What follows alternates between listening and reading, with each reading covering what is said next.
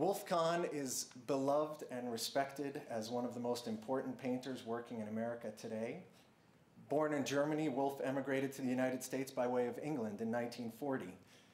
After graduating from the High School of Music and Art in New York City, he spent time in the Navy, and under the GI Bill, he studied with the well-known teacher and abstract expressionist Hans Hofmann, eventually becoming Hofmann's studio assistant. After receiving his baccalaureate degree from the University of Chicago in just 1 year, Wolf joined with other former Hofmann students to establish the Hansa, a cooperative gallery where he had his first one-man show. He's received a Fulbright Scholarship, a Guggenheim Fellowship, and an award in art from the American Academy of Arts and Letters. He's a member of the National Academy of Design, as well as the Academy of Arts and Letters, and believe me, I had to edit down this section of his biography. Wolf has created landscape paintings all around the world, but in the summer and fall, he's to be found in West Brattleboro, where he and his wife, Emily Mason, have lived on a hillside farm since 1968. Wolf regularly exhibits at galleries and museums across North America, and his work is held in collections of the Metropolitan Museum of Art, the Whitney Museum, the Museum of Fine Arts in Boston, the Hirshhorn Museum, and the Los Angeles County Museum, to name a few. It occurred to me recently, I was in the gift shop actually at the Georgia O'Keeffe Museum in Santa Fe, where I saw the familiar Wolf Kahn postcards and calendars for sale. It occurred to me that the prevailing visual impressions that so many people around the world must have of southern Vermont are the result of Wolf's tireless work over these past 42 years, depicting our barns and fields and trees and hillsides. And they're not generalized depictions, they're of actual places. When you drive around with Wolf, it seems like he knows every landowner, because at one time or another he sat outside on their property and painted their landscape. Well, aren't we lucky to have had our humble countryside presented to the wider world through the brushstrokes and pastels of Wolf Kahn? And aren't we lucky to be here with him tonight? Would you please welcome Wolf Kahn?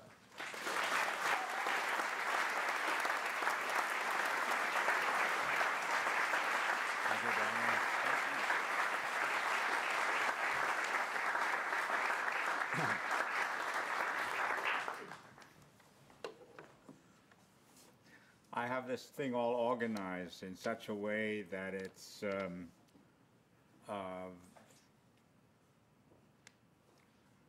very, very formal. But then I decided it's really more fun to tell stories.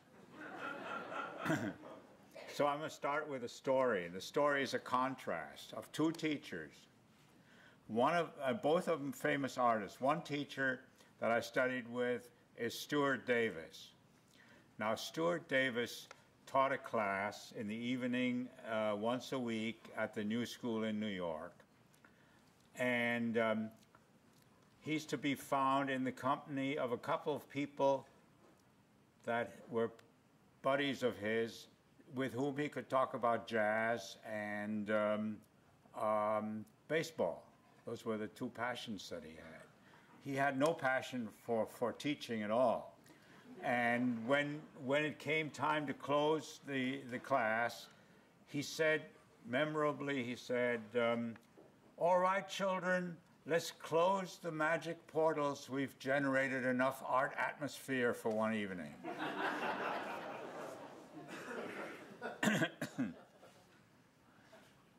My other teacher was Hans Hofmann. And of course, a greater contrast between Hofmann and Davis could hardly be imagined as teachers, although as painters, they're both of great consequence. Hofmann said a lot of memorable things, but one of the things he said to the class is, it'll take you years after you're out of school that you understand most of the things I'm telling you. And then he also said, he says, well, he mentioned a carousel in Oak Bluffs on Martha's Vineyard. And as this carousel goes around, there's a place up high where there's rings hanging. And if you were quick and agile, you could get one of those rings. and the ring would get you another ride on the carousel.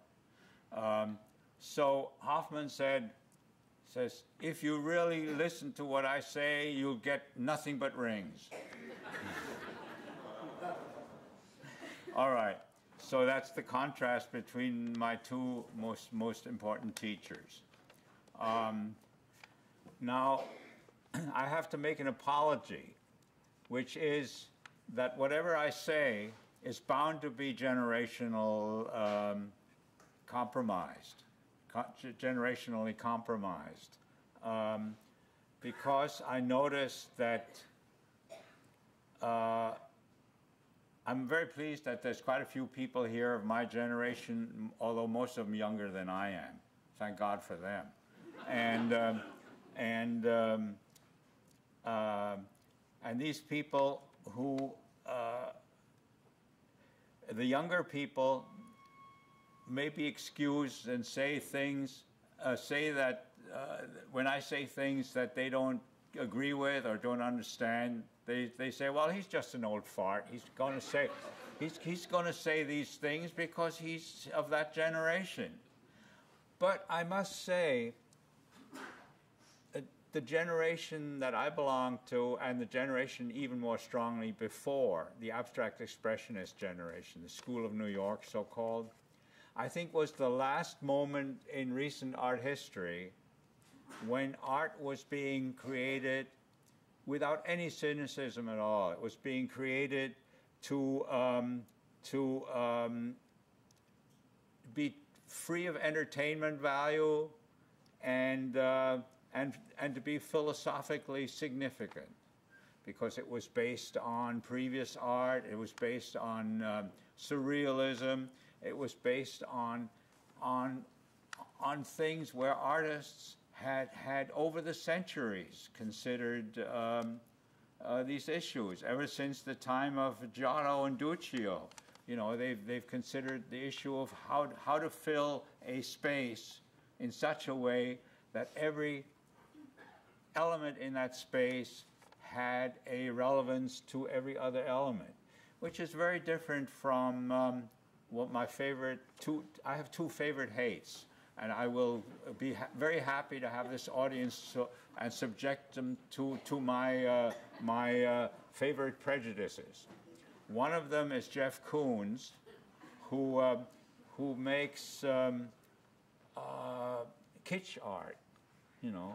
And it's meant to be that. It's meant to be that. He wants to make contact with all layers of society, including the lower, less well-educated ones. So he had one exhibition in which he had nothing but pornographic photographs.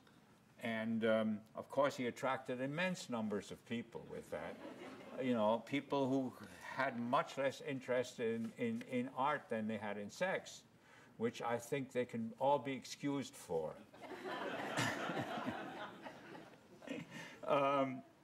Then another painter who's also very, very well known and still alive is a painter named Richter, German painter, and he tried very hard to eliminate all sentiment out of art, but have it all depend entirely on brushstrokes.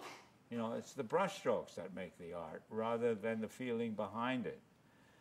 So that he, for example, copied whole pages out of newspaper with in oil paint. You know, he had a machine that projected the newspaper onto the onto a large canvas, and then he painted carefully around every letter and carefully copied the photograph, and then he was very smart. At the same time, you know, these people who do these hateful things are also very intelligent, because at that time they had the Baader-Meinhof gang in Germany, you know, who killed people and set fires and so forth, and they were finally caught and imprisoned, and they had photographs of the Baader-Meinhof gang in the newspapers, in jail. So he very carefully copied those photographs in oil paint, and ever since then he's been known as a politically very, very involved evolved person because he did this, you know. And he did it entirely cynically and just to show that, you know, how easily people are led astray. So these are two of the people whose work I really despair about. And unfortunately, they're much more famous than I am. I'm just going to move the microphone over. Upstairs, people are having a... Okay. All right. Now let's get to the subject matter of this lecture. Can art be taught? Now, people have come up to me and asked me, what's the answer? And of course, I tell them, because I want a large audience, I'm terribly pleased to see you all here, you know. I say, well, you know, to tell you the answer would be like giving you the end of a detective novel. You know, you're supposed to be at this lecture to find out the answer. But to be actually honest with you, I don't know the answer. You know, I don't know the answer. I just know some examples where art has been in some way unsuccessfully taught. In most instances, it's unsuccessfully taught, you know. But then it's taught unsuccessfully mostly to hobbyists and Sunday painters and people who don't want to, you know, set their whole life as artists. So it's an instance like I was teaching at the Vermont Studio Center, which is way upstate somewhere, nice place. I'm a trustee of it, which means it cost me a lot of money.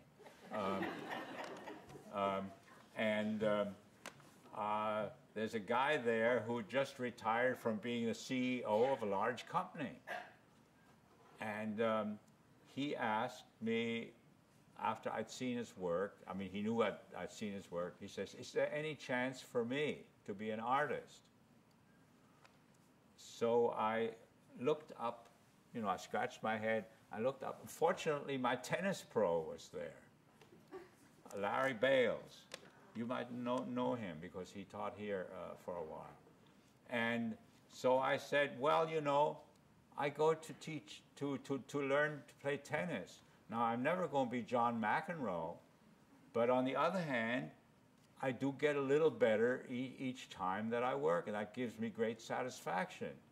And you can ask Larry, who knows that I'm not at all talented as a tennis player, but you can ask him whether that's true and whether he enjoys teaching me.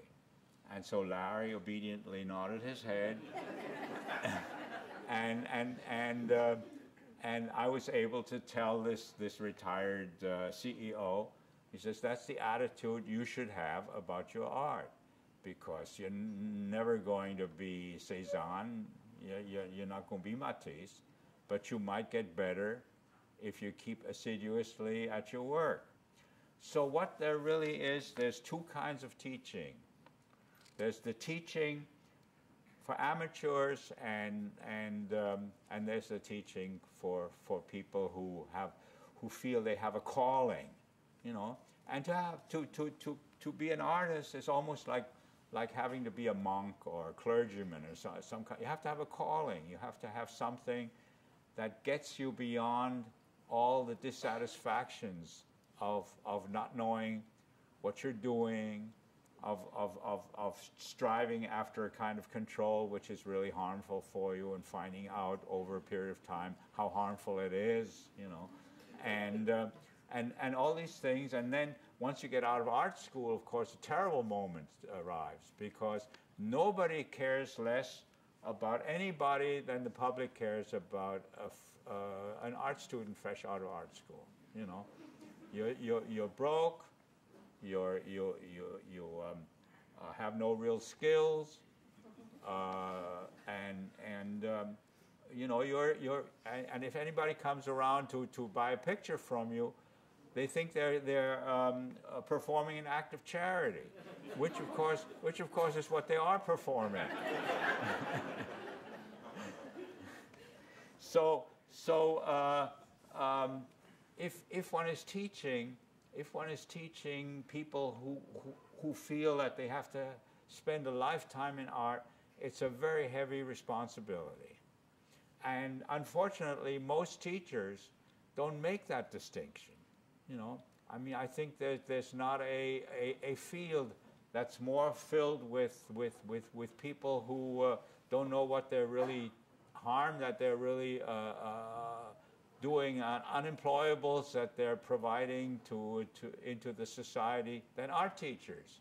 You know, of course, to be an art teacher for kids is wonderful, because there you allow children who maybe don't have great love for learning, but you still have them drawing in art class, and they love going there, and it's in some instances the best part of their school week to go to art class. Fortunately for them, that passes very quickly. They get involved in the teenage culture, and there's not a worse part of life than the life that you have to traverse the teenage culture, because it's such a disaster area. You know, in fact, I used to teach in a professional art school. I taught young kids, you know, college-age kids, and at the same time there was the Vietnam War, and there was my daughter who was rebelling, and I just got turned off, totally off young people for a while, you know? and I stopped teaching them, you know, so that the latter part of my teaching career is entirely devoted to adults. Now, adults have their own problems, you know. The main problem for adults is that they're self-critical. You know, they never think they're good enough, and you have to teach adults that to be doing art, especially if you don't have to depend on a living from it, is to have a good time. And if you're constantly asking each brushstroke that you're making, am I a good artist? You know, then you're spoiling the fun. I mean, I think art making should be a game and a dance and an enjoyment. And if it's not, I think you should quit. You know, if it's not, I'm allowed to be self-critical and to have a lousy time, because I found out one very funny thing, which is that when you don't like a painting and it gives you a lot of trouble and it makes you actually work a lot harder than you want to, the painting usually turns out to be one of your best works, you know. So suffering and art go together hand in hand. I have a friend who just died, Lester Johnson, very fine artist. And he says, if a painting doesn't give him trouble, he's angry at it because it isn't making him go through his paces. So, you know, every now and then, like for example, this summer, I was at a stage early in the summer where I hated to go down to my studio because I was facing all these half-started things that weren't going anywhere, you know. And it took about a month or two before I had enough paint on the canvas that I actually enjoyed working on them, you know. And now I still have some things that are still giving me trouble, so I feel that I'm still on the side of virtue. Okay. Now let me tell you. I've already told you the main thing about Stuart Davis's teaching.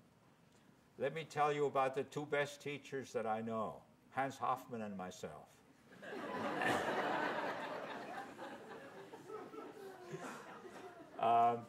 Hofmann's school was located in New York, in Greenwich Village, and he had a row of easels and a model. nude model that was sitting up front in one pose all week long. And Hoffman would go around and criticize each picture from the exact same place where the art student was working, and then he'd take his own piece of chalk and go right into it, you know. And then every now and then he'd take a pair of scissors because he thought he had the idea that there had to be a shift.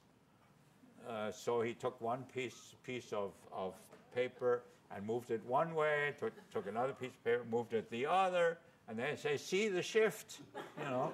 And then if he was criticizing paintings, however, then he at least asked the student, can I take the brush? You know, and he took the brush and with a few deft strokes made the thing come a little more to life than it was before he worked on it. He also made it seem that art was a very difficult enterprise, very difficult, and I learned that from him as a teacher too, because I was terribly proud when a class where, against my better judgment, at Cooper Union, where I taught as an adjunct, there was a class which had like 8 very talented kids in it. You know, Cooper Union is a non-tuition school. You have to pass all sorts of exams and get recommendations and so forth. And then, so theoretically, you got the cream of the crop of art students, you know. But actually, the funny thing is that every group, every class that you have is made up of the same proportion. You've got 4 hot shots, 15 mediocrities, and 10 people that shouldn't be there, you know. And it's invariable. It's invariable, no matter what happens. At Yale Art School, where they, you know, which is the most difficult art school to get into, certainly at Hoffman's, that was the case. So anyhow, Hoffman would ask permission, you know, to take the brush and improve these paintings. Now, how did he improve them? What was his primary criterion? Well, he went on the basis of what's called in the professional language of my subspecies here. It's called formalism. Formalism means that your painting is a field of energy, bounded by the 4 sides, you know, or round if you're painting a round painting, and you have to be sure that there isn't any part of that field of energy where the energy flags, or where you come to a stop, or where it no longer the part no longer relates to the whole and takes over, and you know, that's like for example, Bach in music was a formalist, you know. Incidentally, one reason that there's not as many hobbyists in music as there is in painting is because in music you actually have to know something to start. You know? You know? I mean, you know, you have to know how to read notes, you have harmony, theory, you know. And in art, you can start anywhere and do anything, and maybe something comes out, but more likely, all that happens is the normal kind of Sunday art, which is descriptive, totally descriptive, you know, where somebody is trying to paint the church steeple surrounded by maple trees and so forth. So to go back to my own teaching again, what I sometimes do with a group is I send them out into the landscape, and I say to them, start your painting for the first half hour, painting nothing but things to which you cannot give a name. In other words, no church steeples, no maple trees, you know. And I make the I make the analogy with portraiture. And I say in portraiture, most people start with the nose and the eyes, you know, and then the mouth. But what you really should start with is the shape of the head, you know, because that's what primarily gives the characteristic of that person's face, is the shape of the head. I went to see a sculptor, Emily, what was his name, with Fairfield Porter's portrait? He was the grandson of a famous architect. White? Oh yes, that's right. Robert White, sculptor, good sculptor. And he had made a portrait of a colleague of ours named Fairfield Porter. And there was something wrong with that portrait. So I told him, take a meat cleaver and cut off that part of his face and that part of his face, because his face is narrow and it goes this way rather than this way. You know? Which he did. Which he did. And it immediately looked like Fairfield Porter. So, anyway, this is a good example of what Cocteau said. He said, apropos of not of Fairfield Porter's portrait, but for other things, he said, one should always go further than one should go.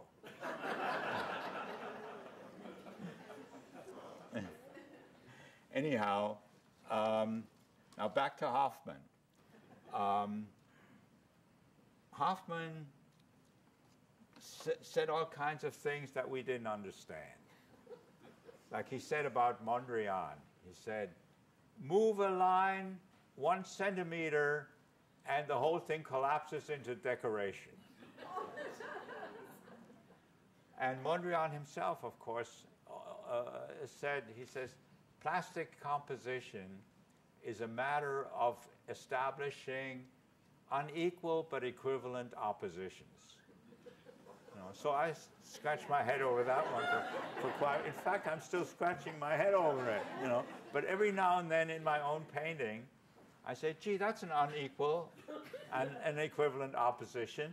Maybe I'm doing it right." You know.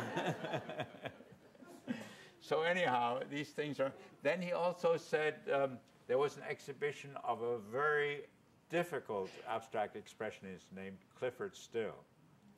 And he says, you must all go see that show at the Whitney Museum. He says, you won't understand it until you've been painting for 5 years, but you should see it so that you know what you can reach. You know, he was always talking about reaching, and he was always trying to get his students into trouble. You know. And of course, like I say, you know, now I've gotten the habit of being in trouble from Hoffman School, and I'm no longer feeling that I have to destroy something. I just have to push harder, you know, to get past that point. And I have all sorts of ways of getting past those points, like maybe taking one color and going over everything like this, you know, and then picking it out again in different ways, you know. Blotting, you know. I mean, there's all sorts of things you can do that make it possible to get over difficult points. The main thing is to avoid, in my case, to avoid seamless mending, you know, which is where you take a tiny brush and you start fussing around with little things. No, I think art is primarily, at least mine, about energy. You know, and if you start once you start getting fussy and stiff, the energy goes out the window. So you're best off not even, as soon as you start losing energy in the painting, turn it against the wall. Maybe a couple of days later, it'll gain its energy back the way wine ages in the cask without you having to do anything about it. You know. All right. So this is what Hoffman does, and he just in general, to be in contact with a great man, which I thought Hoffman was. You know, the whole idea of great men, of course, in America is poo-pooed because it's very undemocratic and it's elitist and so forth. But there are people that are beyond other people, let's face it. And Hans Hoffmann was born knowing more about life than most people live, who live a long life will ever learn, you know. And so he's like one of the three great men that I've had contact with in my life. Do you want to know the other two? No. Okay. Meyer Shapiro, art historian, who had a house actually in Londonderry here in Vermont, in a summer house. And then the other is a Jewish rabbi who was the rector of the Jewish Theological Seminary and of the Hebrew University. His name was Saul Lieberman, and I'm sure nobody here has ever heard of him. Anybody here heard of Saul Lieberman? No, of course not. That's right. Well, we're in an essentially non-Jewish area here. But Saul Lieberman was the foremost student of the Talmud, and he was a great promoter of the Jewish religion. So, for example, he said, you know, I once came to him and said something about Christianity. You know, I mean, the idea of turning the other cheek, isn't that a lovely idea? And Lieberman says, it says in the Talmud, he who turns the other cheek should be stricken on that cheek. And then he's the idea of loving your neighbor as yourself. He said that in the Talmud it says that's very unrealistic. Nobody's going to love their neighbor the way they love themselves. You know, and things like that. And then about Christianity, he said, this will offend people, but that's all right. About Christianity, he said, beware of Judaism softened and made easy, such as Christianity.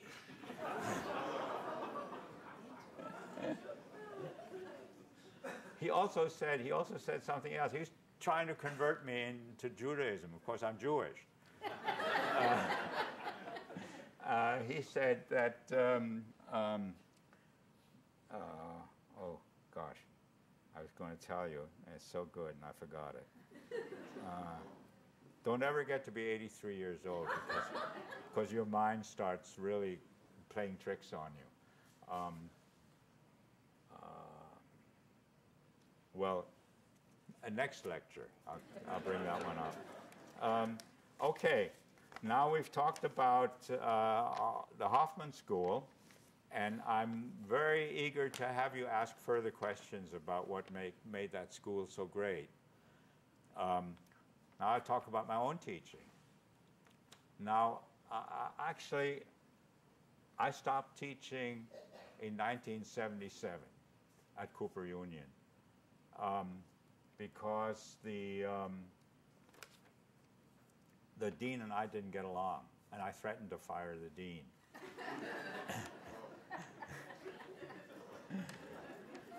And he actually believed me.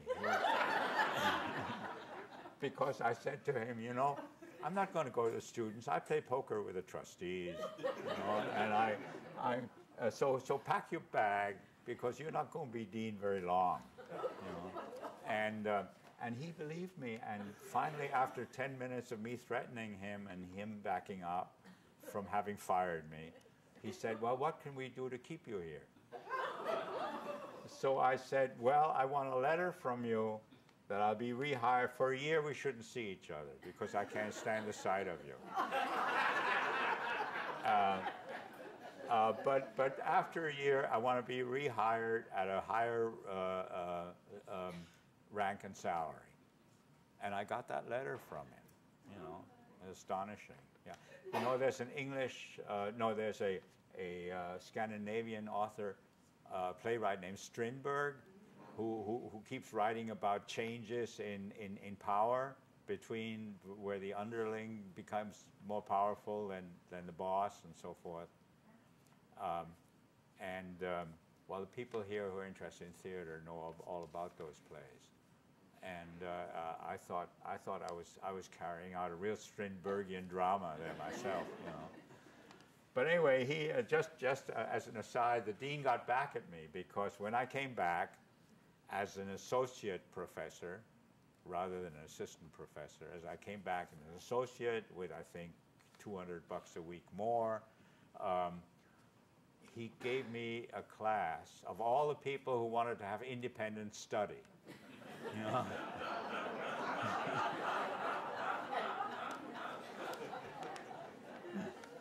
And most of them, you know, weren't really up to worthy of being on their own. So after about 3 months of that, I said to Dean Sadek, I said, "You win, I quit. Goodbye."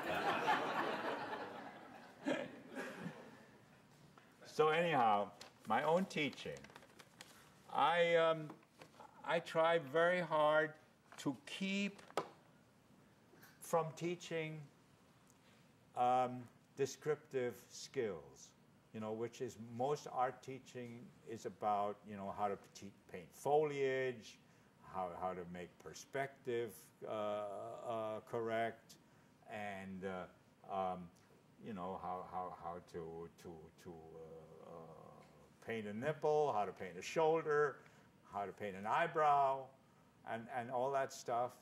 In fact, when I first had art lessons at the age of 10, I was taught by my art teacher then how to paint the fuzz on peaches, which I learned how to do quite well, except now I have no use for that for that piece of knowledge at all. So, and then of course, after that, after I finished teaching these younger people, and I felt very relieved because they were all going to be artists. They're hoping to be artists. And so I went again 3 years later. I went to the graduation show that they had, and to my great relief, at that class I had to give 8 A's. It goes much against me. I think out of 16 I had to give 8 A's because they were all very talented kids, very hardworking. But to my great relief, 6 of those 8 have become photographers.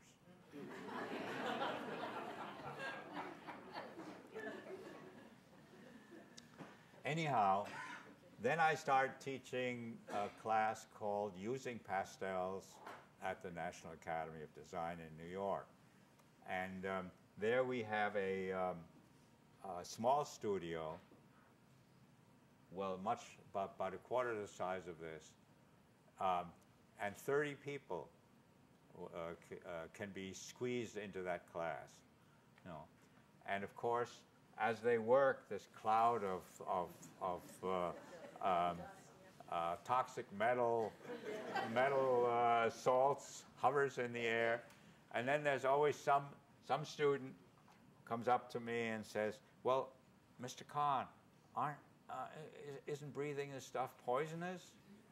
So I say to them, "There's no more glorious cause of death than pastel poisoning."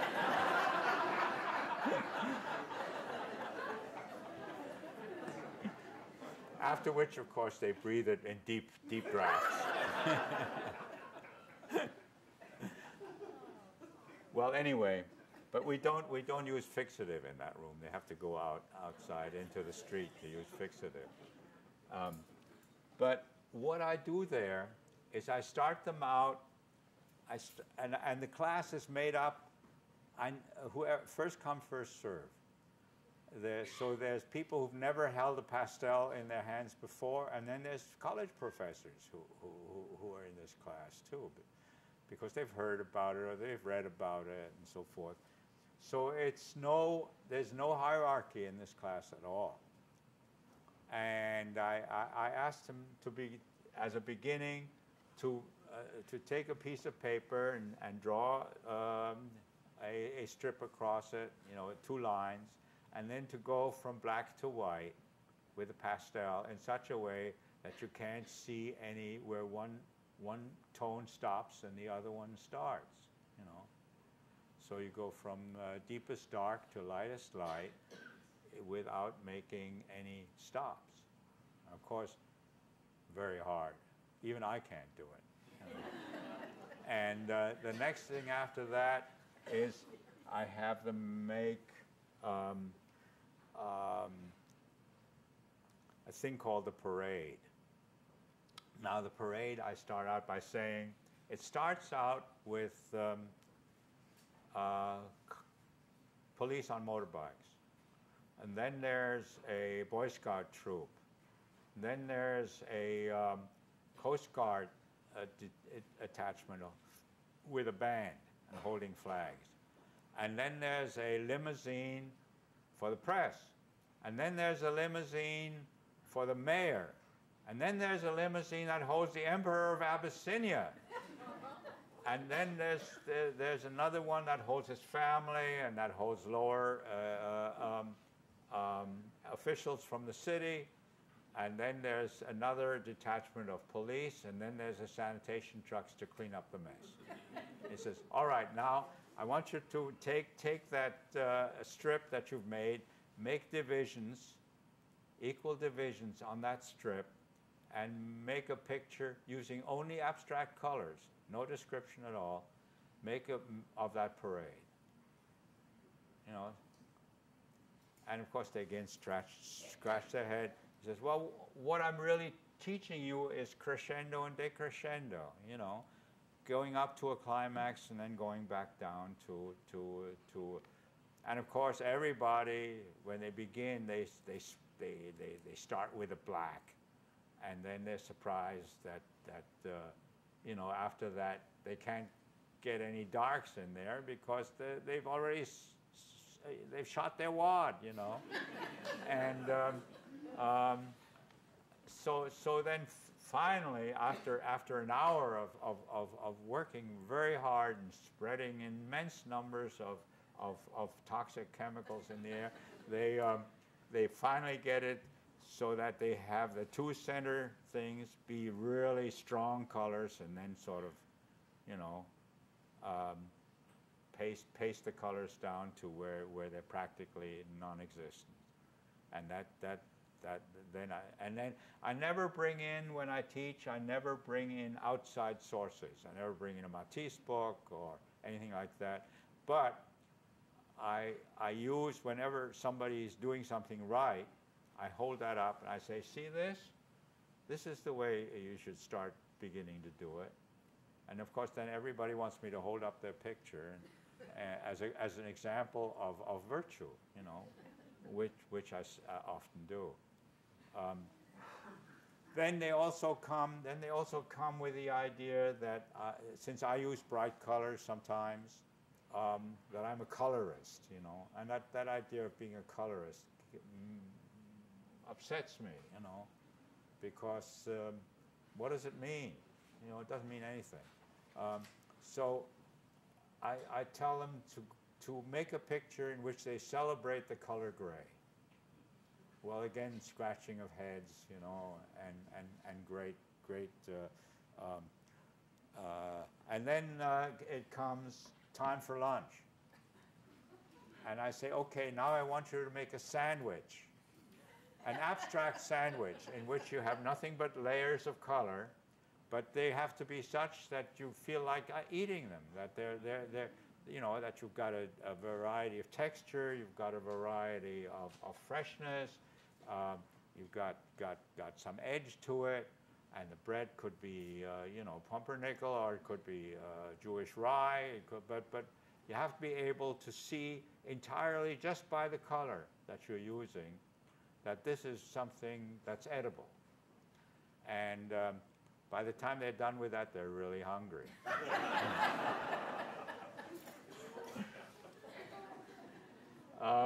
The next day we do something which is a lot of fun.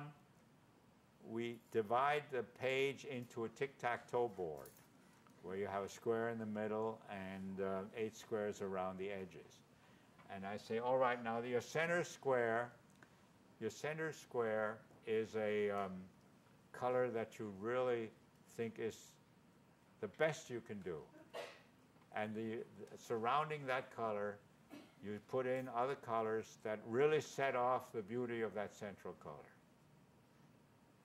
So you see, again, there's no expertise involved. There's no, somebody who's just beginning and somebody who's been there for a long time has the same chance. It's a matter of your visual imagination and your fantasy, what happens there. And of course, then we go around at the end of this, when they have it all done, then I give everybody a piece of paper, and they have to put their piece of paper on the one they like the best of the ones that the 30 people have done. And after 2 or 3 ballots like that, I give a prize. And, a chocolate bar or a calendar or a old catalog of mine, something, But everybody sort of feels that they've really been in a competitive situation, which of course the art situation is not, because what does it say in the Bible? It says, the mansion of our Lord has many houses. And one person's art and another person's art to try to weigh them against each other is foolishness. Although, there again, there are exceptions. How many people here have been in the Pitti Palace in Florence? Not all that many. I urge you all to go. It's the best museum in Florence because it's got so many bad pictures in it. And the reason that's so worthwhile is because every now and then in the middle of one of those pictures you see something that's quite wonderful. They're all from the Renaissance. All those pictures are from the Renaissance. They're Madonnas and Christ being flagellated and all this, one after the other in 3 rows, I think, all the way up to the ceiling. And in between there's like a Raphael and what other good Renaissance painters are there? Michelangelo. But they're all sparse in between all the other stuff. So you really begin to see that it's the same in a museum as it is, like in a good museum like that, as it is in a class. There's 4 hot shots, and there's 15 mediocrities, and then there's 10 paintings that shouldn't be there. Okay? Now, let's see. I'm heading toward the end, but I have to find out what the end is. Right?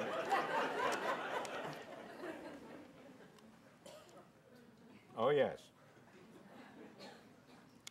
So what I want this lecture to kind of leave you with is the idea that the making of art is not the making of a product, and it's not the expression of the zeitgeist or a trend or autobiography of the artist or something, but it's an example of somebody who's following a high calling. Let's see, I have a very good quote, but now I can't find it. It's over here. Oh, yes. And then I also want you to understand one other thing, which is that art, while celebrating the visual sense, is also a celebration of particulars, of the unique instance, of every picture describes a set of particulars, and because of that, it's free from convention, and because convention deals with generalities. So I want to quote what T.S. Eliot said about the mind of Henry James. You all know who Henry James is, right? It's a very educated audience. Huh? Anybody here who doesn't know who Henry James was? Well, you wouldn't let me know that anyway, because it would shame you. But anyway, T.S. Eliot said about Henry James, says, his mind was so fine that no idea could enter into it. So I think, you know, that as long as you don't let ideas to enter into your mind, I think you're in good shape. Emily, my wife, who's also a teacher, she teaches at Hunter College in New York. She tries to tell her students, get the mind out of the way. And she has all sorts of ways of trying to accomplish that. She has them paint with their non-dominant hand. She has them paint in the dark. She has them paint upside down. You know, if the model's sitting this way, they have to have her going this way. All kinds of devices where you're no longer able to draw upon what you already know. Because an artist, if he paints for people things that they already know completely, is not doing his job. So if you have any questions, if have a disagreement with you, I'd be very happy to entertain that after it gets sufficient applause.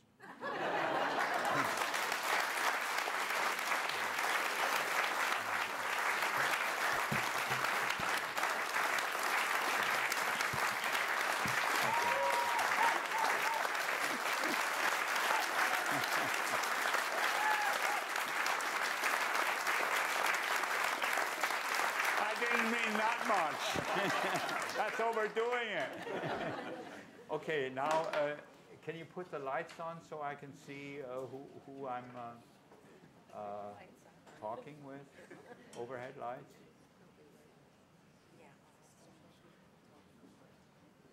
Anybody know this theater? I think the house lights have come up. Is it too bright, shining right at you? Well, I'll just stand here. If I stand here. Yeah, now that's better. That's better. Yeah. Yes?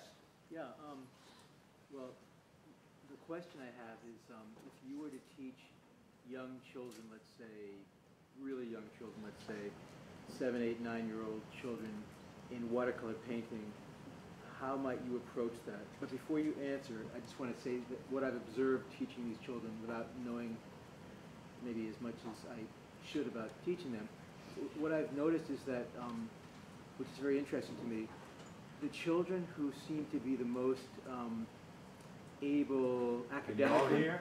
No. Oh, okay, I'll be louder. Could you stand up then? No, I'll just be louder and fit. Okay. The children who seem to be the most able academically or the most intellectual, who are sometimes very good at drawing forms, they somehow don't come out as naturally with beautiful colors when they paint. And the children who seem to be more naive and not so sharp yet intellectually, academically, they just seem to have this natural way of having beautiful colors appear. And it's always the same. The same ones have the beautiful colors, and the other ones seem to be having more exactness of form, but don't have this natural sense for color. Every once in a while, somebody has both, but not so much. And so it's just something I noticed, which I find interesting. And when I do the colors, I do watercolor painting, and I do it on wet paper.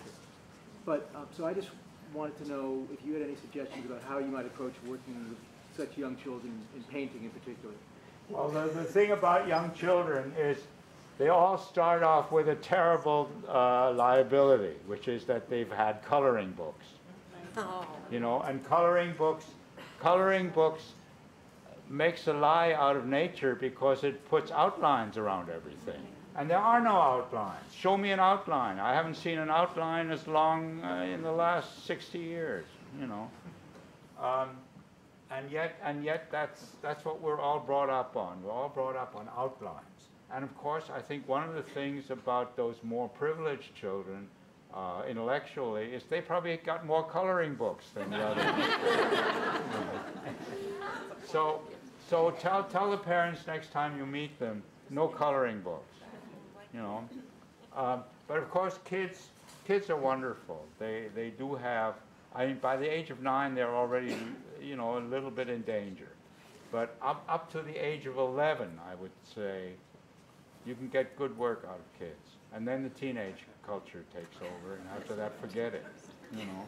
Then they have to go through that, and the peer group values start taking over. In my case, I was very lucky because I knew how to make caricatures that looked like the people. And so in order to gain popularity, like before the teacher came into the classroom, I'd make a caricature of that teacher on the blackboard, you know? And then the kids would all be very excited to see what the teacher's reaction would be, you know? And of course the teacher was at a great disadvantage because I went to the High School of Music and Art in New York, you know, where to be able to get a resemblance was considered to be quite something, you know. So, but for your kids, I think provide them with a lot of materials, and then also interesting projects. There's an art teacher here who has very wonderful ideas. Andy, where are you? Andy, what do you have your kids doing? I give them the materials and then get out of the way. Yeah, but that's only part of it. Yeah. Well, I show them real art and have them make projects about things they know about from real life. Such as their own house, or self-portraits sometimes. Or sometimes we go out in the woods with, and use materials we find there. Can you do that in your school? Not No so easy. woods. No, there are. Self-portraits? Well, at this age, the age I'm teaching, I think I wouldn't go there yet. Well, how about a picture of a friend or of their family? I mean, you know, the art of children has had a great and I think often very beneficial effect upon mature artists. For example, Paul Klee used it as a and then also another very interesting source for real art is the art of the insane. You know, because whenever there's a picture made by an insane person, you never ask, why did the person do that picture? Whereas most of the pictures you see elsewhere, you can't find an answer to that question. You know, why did the artist paint that picture? Why did the amateur paint that picture? You know, you have a feeling, well, they did it in order to fulfill some sort of requirement, you know, or some interior obligation to be skillful or to show that they know how to do something, you know. And of course, with the art of the insane and the art of children, you don't have any of that, and that makes it very enjoyable to look at that art. You know. Yes. Well, I was going to ask you about why it is that when you and I walk in the woods, we see things so different. But I wanted to, I know my father had asked that same question, and I didn't quite give an answer then, but I wanted to come to something else to ask you about, which is the role of emotion in your pastels. I was struck that there's so much exuberance to so much of your art, and yet you recall that when you visited me in Croatia, there was a terrible tragedy, and you did some pastels, and they captured the sense of the tragedy. Was that just accident, or was that something that well, it was emerged? the bad weather caused that plane to crash into the mountain. That also made your garden look very sour and dim, you know. But it could have been sparkling too. No, not really. Not really, no. The role of emotion. Well, I tell you, there's some things that you better not even think about and not even be conscious of. And you know, if you're trying to consciously explore your emotions, most of the time what comes out is garbage. Because emotion is something that's either there or it's not there, you know. In the same way, talent. If you're talented, it's either there or it's not there. But there's plenty of untalented people who are quite good artists, you know. They just have a special gift for something, you know. But it's not this thing that like I, for example, had by being able to make these caricatures of the teachers, you know. I mean, that's real talent, and at the same time, it doesn't mean very much, you know. It's something that every newspaper has somebody who knows how to do that on the editorial page. So that it's important to be unconscious about a lot of stuff. You know, to be like you have to. There's a wonderful phrase that Yeats has in this poem, the celebration of innocence. It's a phrase that's occurs in the poem, where also he has another very good phrase that's where he says, the best lack all conviction while the worst are filled with passionate intensity. You know, that's something we should all listen to right now, you know.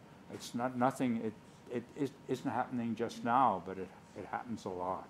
That the best lack all conviction and the worst are filled with passionate intensity, you know. And as far as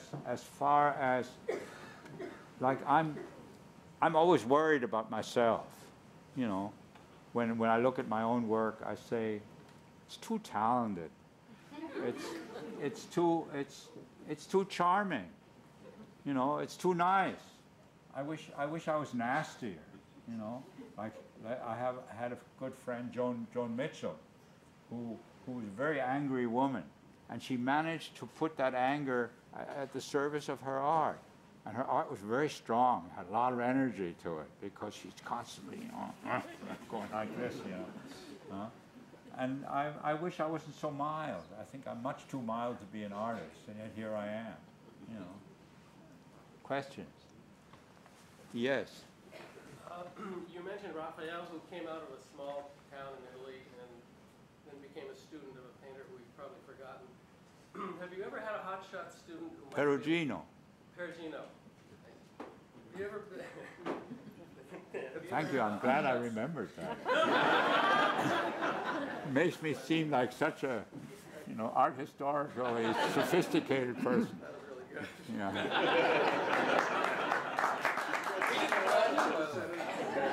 you ever had a hotshot student who might, in some respects, be able to teach you something? Yeah, well, every student teaches you something. Often what not to do. You know?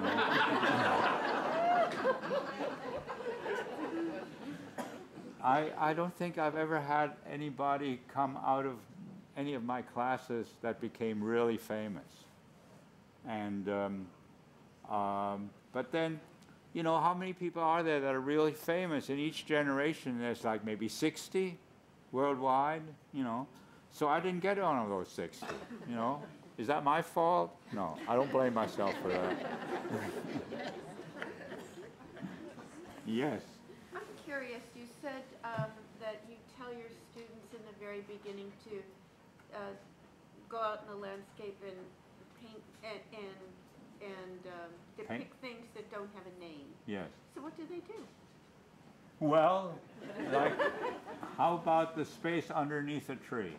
And then is it color that they use, or is it? They can use whatever they want, but the main thing is no eyes and no nose, and you know. But if they want to start with the space behind their ear, that's a good place, you know.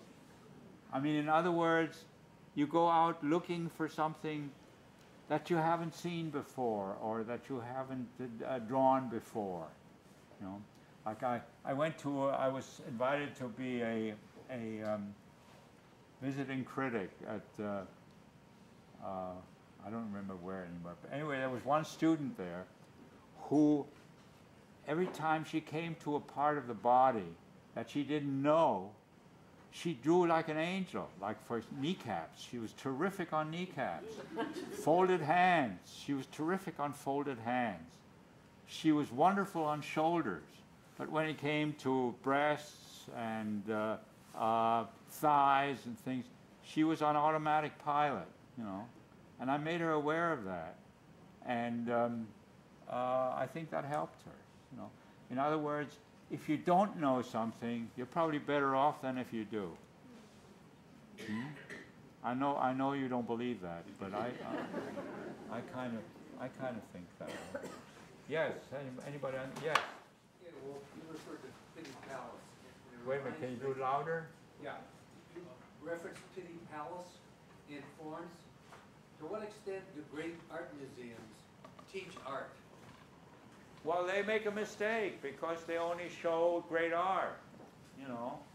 So you can't ever tell what the difference is between great art and ordinary art. And that's why I find the Pity Palace so useful. You know? I mean, I really enjoy going there in order to make discoveries. While you go to the Uffizi in Florence, there's no discoveries you can make. Everybody's discovered everything there, you know, and it's all you can say. Oh yes, there's the Botticelli of the Birth of Venus. Oh yes, here is you know, or in the Louvre, here's a Mona Lisa and so forth. And you just get reinforced in all these conventional judgments that you've already that have been forced upon you from childhood on, you know.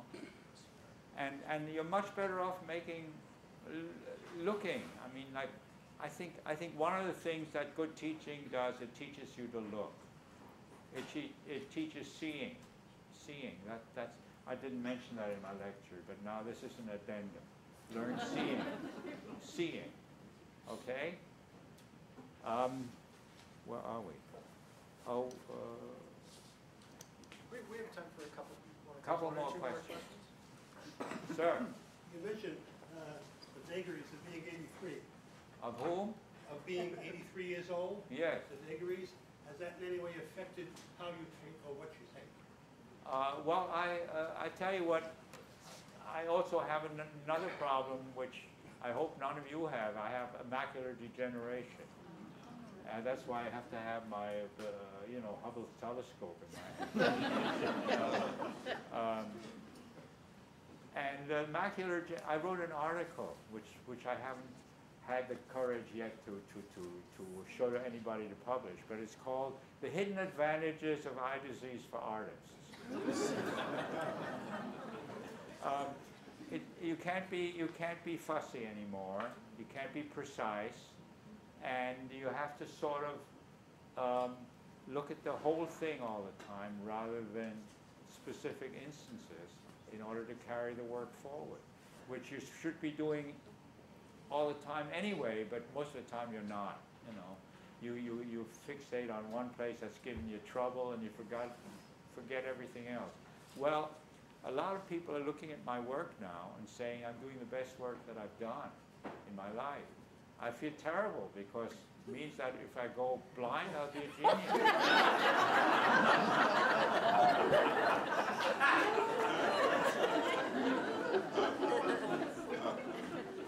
Okay, last question. You talked about seeing art as a higher calling, and I'm sure that some of the students you've seen have come to you with that understanding.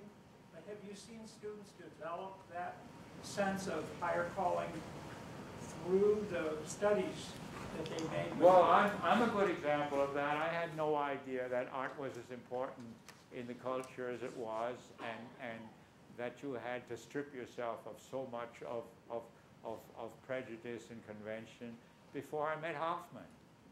Old Hoffman taught his students, you know, this idea of art as a higher calling, and I'm sure most art schools don't really promulgate that, you know.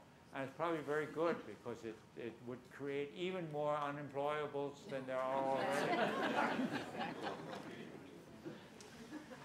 Well, Wolf, thank you so much. This has Oh, been okay. absolutely.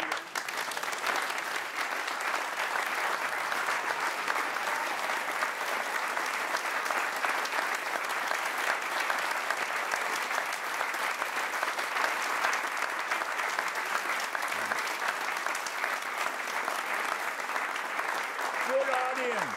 Good audience. Thank you. So we'll make